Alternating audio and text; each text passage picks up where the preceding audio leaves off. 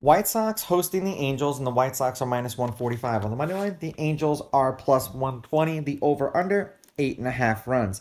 The Angels getting a run and a half on the run line are minus 170, meaning if you bet them that way and they win this game outright, you win. They lose by one, you win. And the White Sox laying a run and a half on the run line are plus 140, meaning if you bet them that way, they have to win by two. The head-to-head, the road team is 6-4. The Angels have won the last two games they've played against each other.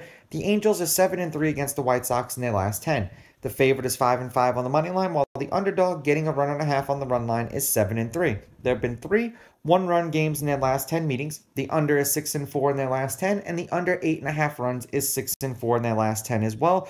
The wind is blowing in from left center at 8.1 miles per hour. So if you get a lot of righties and a lot of pull hitters, it may affect, potential home runs or fly balls. Now, Anderson was with the Dodgers last year. He did pitch once against the White Sox.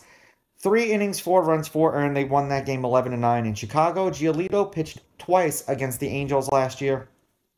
6 innings, 3 runs, 3 earned. They lost 5-1 in Chicago. 6 innings, 2 runs, 2 earned. They lost 4-3 in LA.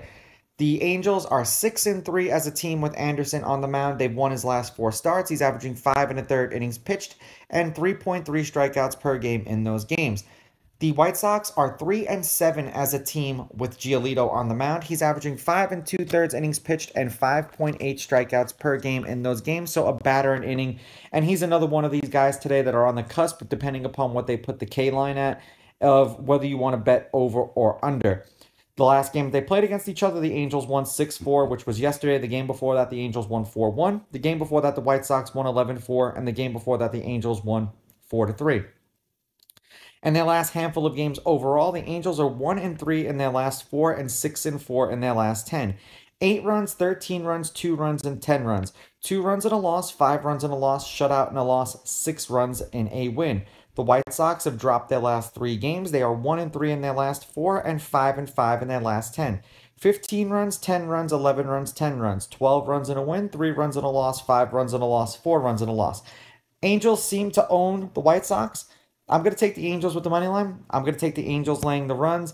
And I'm kind of on the fence with the over-under, but I'm going to go under in this one. These are just my picks. If you disagree, please go with your gut, and please bet responsibly.